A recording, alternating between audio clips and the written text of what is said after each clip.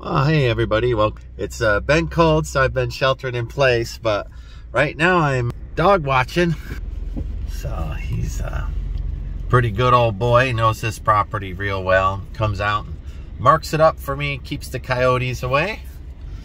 I'll take care of him, take care of old Hank. He's been in the house because it's been cold, so he is a little stir crazy. So I said, oh, I'll dog sit the dog. And I don't have a dog of my own, and this point in my life, I don't think I'll get a dog of my own. So years ago, when I lost my last collie of old age, I thought I've never had a little dog, so I said I'll get a little dog. So I wanted one of those Pompignos, which I've never had. I've always had a dog as big as Varro, a German Shepherd sized dog, and the collies I had were the full-size collies. And anyway, so I said Pompigno. So you know what those are? They look like the little gremlin dogs. When I mix this, I'll put a little image up there so you get the vision of what a Pompigno is.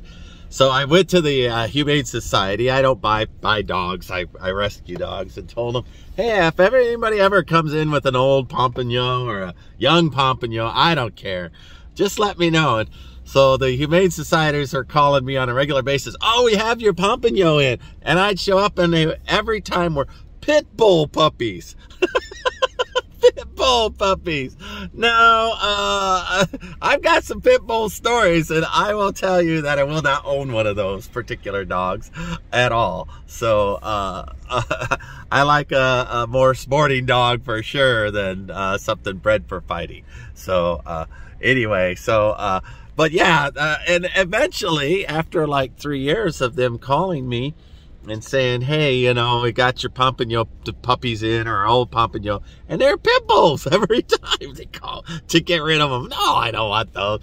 So after about 3 years of that, I realized, you know, this is the first time in my life I've never had a dog.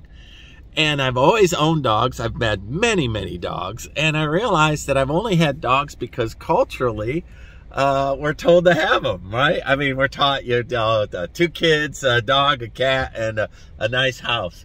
So anyway, I ended up realizing I don't really I like the freedom. I'm not a big time dog fan. So sitting for Varro, there he goes. He's running.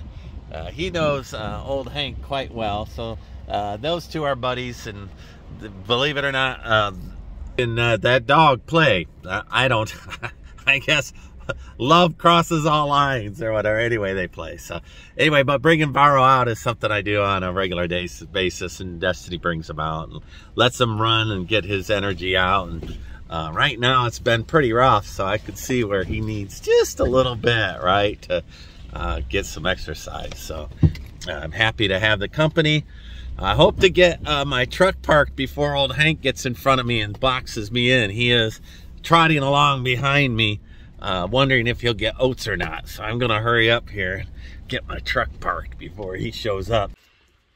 All right, I got old Hank his oats before he even showed up, so I think I'm off the hook on there, the horsey hook. So let me show you this here. Let me rotate. So this thing, it's a full 80-pound bale.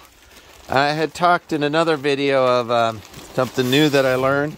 This particular hay is called compressed hay, and it's a full 80-pound or 60-pound, I guess 60-pound bale of hay.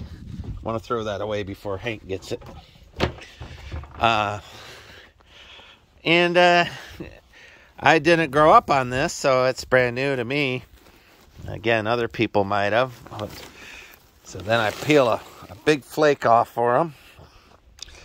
And it seems to puff up anyway. Alright, he got his oats over here, chewing away. Alright. Here you go, buddy. He does like that. Alright, let's take a look at where we're at. But it is cold. It's in the 30s somewhere, 34. I'm beginning to feel it. So I'll drill these last 2 screws out off camera, put away all my tools before the evening, feed Hank some extra oats, and off I'll go. So, Hank, feed time! Varro, time to go. Hank, feed time.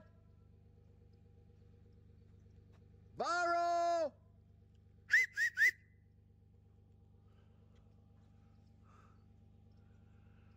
Oh, those two boys. Off and about causing trouble.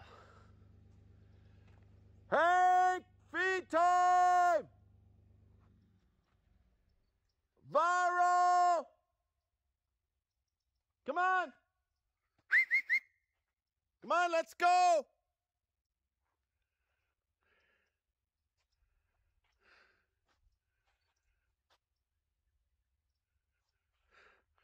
Hank, feed time! Good boy. Yes, you are a good boy. It's time for us to head out, buddy. Where's your buddy? You outran a horse? That's pretty darn good. You see him, I can tell your little ears are picked up.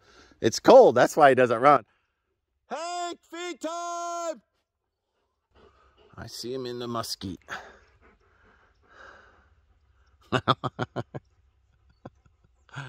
Taking Hank trail. Well, let's see if I can zoom in on that. Don't go run off. We're going to load up.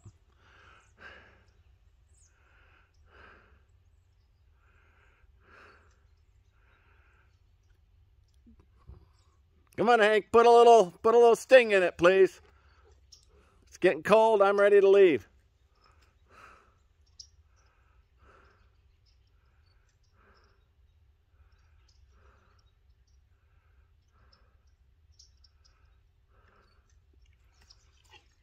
I know. Hank is just taking his time. Just taking his time. Yeah, those two are old buddies right there. They grew up with each other, sort of. Well, Varro grew up with Hank. Hank was already an old dude.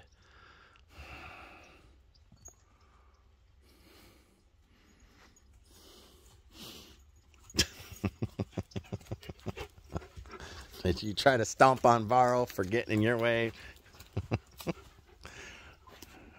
Alrighty, there we go. I feel good about all that. I'm here, boys and girls. Whew, it's cold. My fingers are cold. All right, Varro, let's show everybody how smart you are. Why I'm willing to babysit a doggy-sit a dog. Come on, sit. Sit right there. Good boy. Wait. Wait. Load up. He is smart too. All right, I hope you enjoyed that final sign off. Let me get my tools around and off I'll take everybody home for dinner.